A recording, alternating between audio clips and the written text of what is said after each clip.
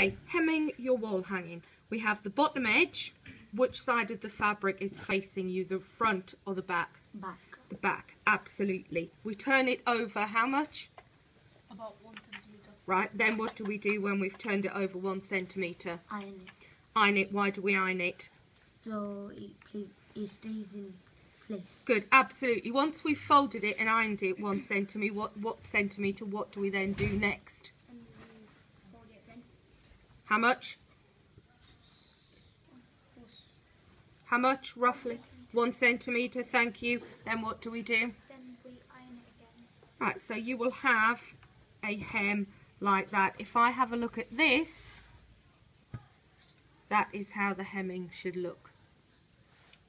So we do the bottom edge. Which 2 sides do we do next, please? Which 2 sides do we do next?